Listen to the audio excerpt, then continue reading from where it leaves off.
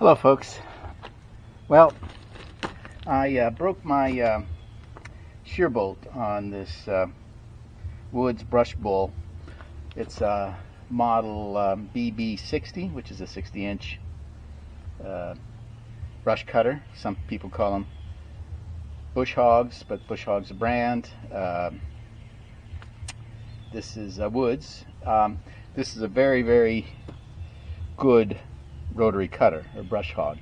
It's on its second tractor. This was on a Kubota L3700 from 2007 to last summer, which is the summer of 2019.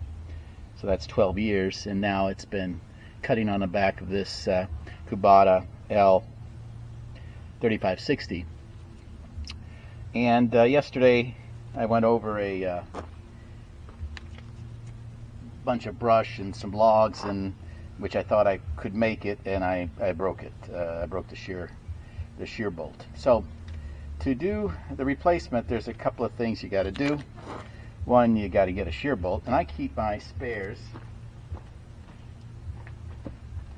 Well, let me see here. I keep my spares in the little holder here that this thing has. Let's see if we can see it. It's hard to see, but let me bring it over here, but so you can see it. There it is. It's a holder, and I hope there's a spare in there. Actually, to be honest with you, I'm not so sure. We'll have to. Not. I have to turn off this thing and go. The little camera fell down for some reason. I didn't touch it. I don't know. I don't know what happened, but it did. Anyway, here's the new bolt. I need to find the, I was going to find the old one to save the nut, so I can, oh, here it is. No, that's just the cracked bolt. The nut could be anywhere.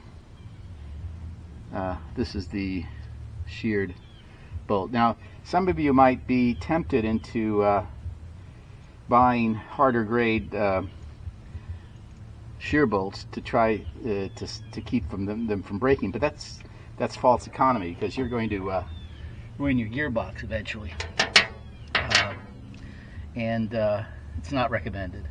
Just change it. It is a little bit of a pain to change, but it's not that hard. So the first thing you got to do is open up the inspection hole here, and this is on this particular, it's a 15 millimeter. It's a 15 millimeter, but you should get the long kind. But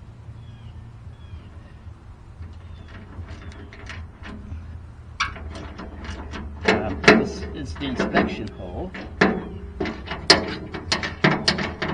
and this is so you can turn the blade if you need to turn the PTO.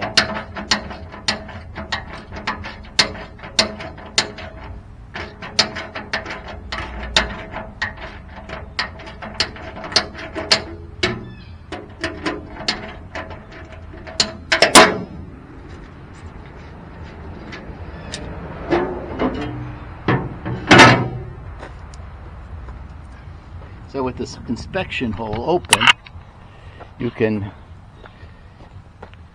that's called, what you see there is the stump jumper, which allows you to go over stumps, and the blades are down there somewhere. So that's to access that. Then you might not need to turn it that way, but you open it up anyway just in case. Now, the tools that you're going to need are right there. Essentially a hammer and two ratchets, and on this one the bolts are 19 millimeter or 3/4 inch. The sockets, that is, and you need two of them because you gotta, when you tighten it up, you need to tighten it from both sides.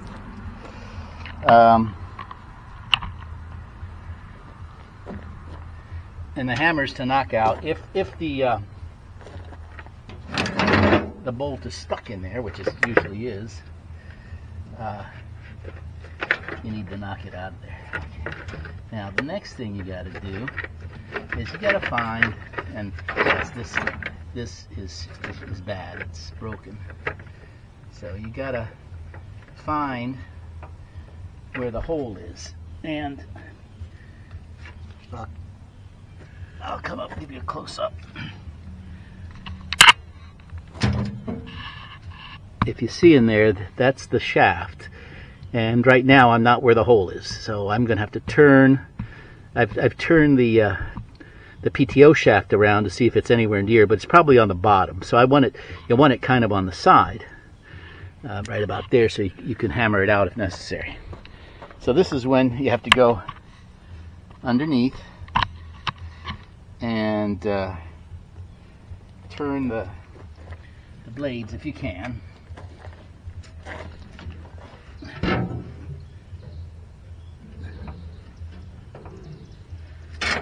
And I'm turning it now, and when I get it close to where it is, I can,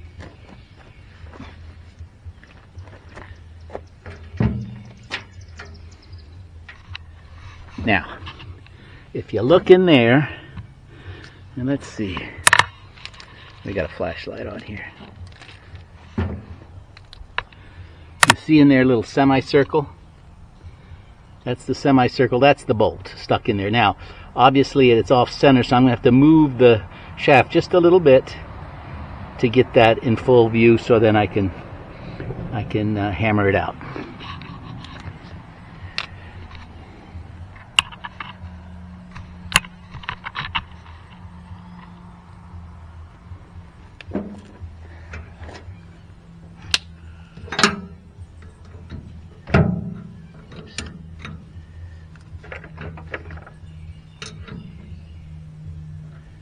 Got it centered now.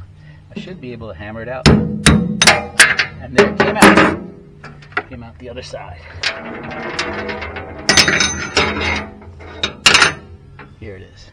At this point, I'll show you. We've got a clear shot through the thing, through the shaft, and I will insert that bolt there into it.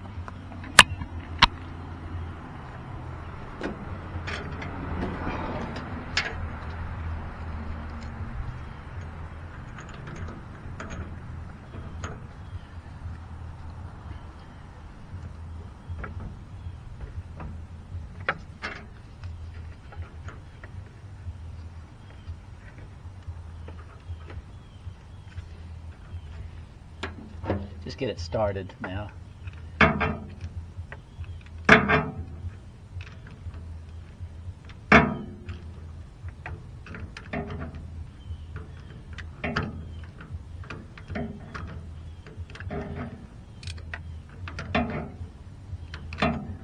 Well, you notice the nuts are like the nylon nuts, so the nylon type nuts, so that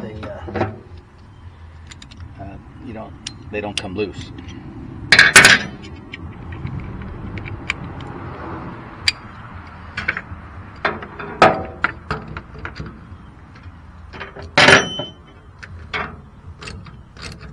I'm holding the nut on the other side until I get it nice and tight.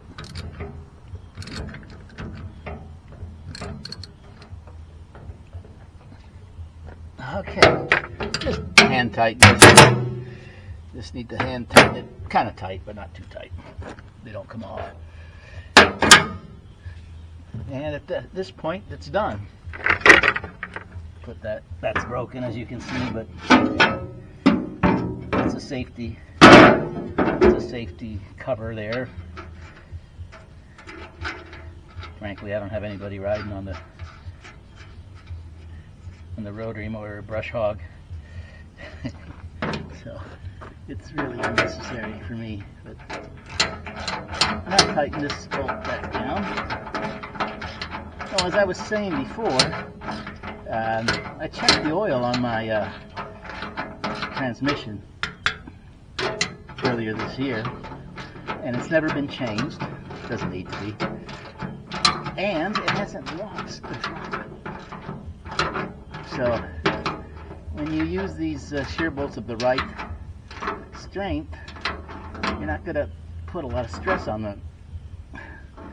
on that transmission, and it'll last a longer time. And I hope that was helpful for any of you that blow a shear bolt. See you next time on Tractors with Fred.